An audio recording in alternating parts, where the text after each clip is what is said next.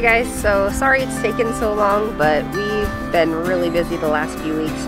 Dustin has had surgery, and so we were trying to squeeze in as much as we could before he had to go in. It was hernia surgery, so all of the heavy lifting and stuff we had to get done before he could go in and have surgery. But we're out picking some beans, and so far we have probably about half this big old harvest bowl full, but there's still plenty more. Check these out though, aren't these cool? These little dragon tongue beans. Now these may have gotten too big, so if you pick them while they're young, you can use them like a green bean, otherwise they make a nice shelling bean. And these cool, they're like the pink version of these. We have some red beans, purple, standard green beans. So I'm gonna try to get in here and get the rest of them picked. And then we have somebody to introduce you to.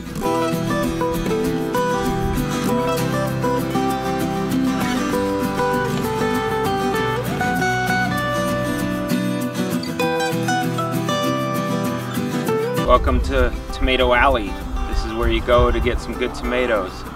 So what we did was, before my surgery, we went ahead and got all the T-posts in and hung up some cattle panel, 60 feet rows. We haven't done this one all the way. We ran out of time, and but the tomatoes down there, those are the ones we replanted from the storm, so they're still small. As you can see, we already got some tomatoes. I mean, a lot of you are way ahead of us, but we got a little setback. It's all right. We got plenty of growing season left. Come over here.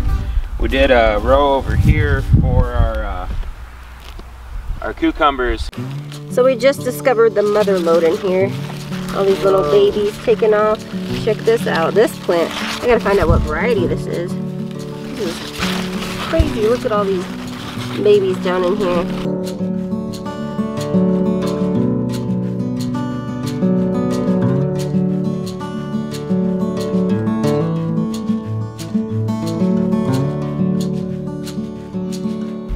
Too hot for some of the brassicas, and they went to flower.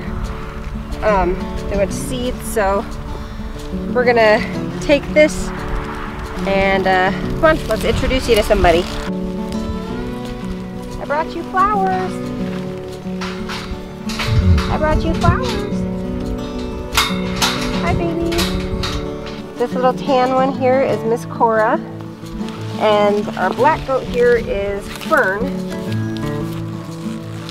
And what breed are these? They're LaMancha goats, and they are very, very nice. They're from really good bloodlines. A woman at work is a second generation LaMancha herdswoman, I guess. I don't know what you call them. But they have very, very high production, and so, you know, over a gallon, maybe gallon and a half a day production are their bloodlines and everything. So they're very nice dairy goats. We're not going to breed them right away. We're going to wait until they're a little older. And Cora. Want some of these? No hair.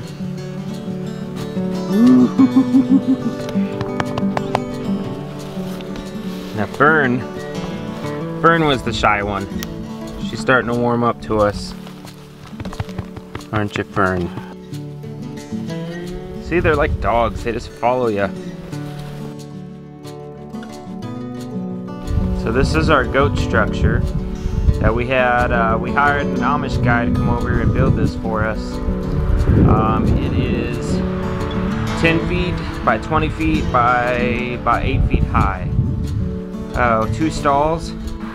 We got the alfalfa hanging up, the water bowl, and then our mineral buckets. So got the minerals. This is where we feed them grains in the morning, and then baking soda in case they eat something that doesn't really agree with them. I guess they'll just eat baking soda at will to calm their stomach. Alright, so the part that we really liked about this shelter was that they could build it however we wanted, and we wanted a feed room that had a floor. So having the alfalfa in here was a major priority for me, because it keeps it dry and hopefully keeps the snakes out of it. We did get some metal barrels off of Facebook Marketplace. rodent proof. We're gonna install like a solar light up here and then run the solar panel outside so we have a light in this room. And then on the outside here, we installed these little solar lights, which I just got them up today. I don't think they're set up right, but I might have to move them. But hopefully, you know, light this up if any creatures come out here at night. You know, maybe it'll scare them off. Or, you know, at least we can see what's going on. So this is the sleeping quarters for them. Their other stall.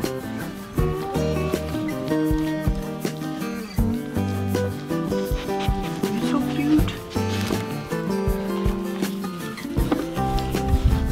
Now the plan is we're going to bring the chickens out here to the goat area, and hopefully they'll help keep the ticks down. Hopefully. We've got a lot of ticks out here. Between the chickens, and we're looking at getting guineas, but we don't have a structure, and you know, you gotta train guineas, otherwise they fly off. We're gonna go clip some dill and get our fermenting on, make some dilly beans here, so we'll hope to see you guys again real soon. It won't be as long. Nope. Take care, guys. Take care. Bye. Bye.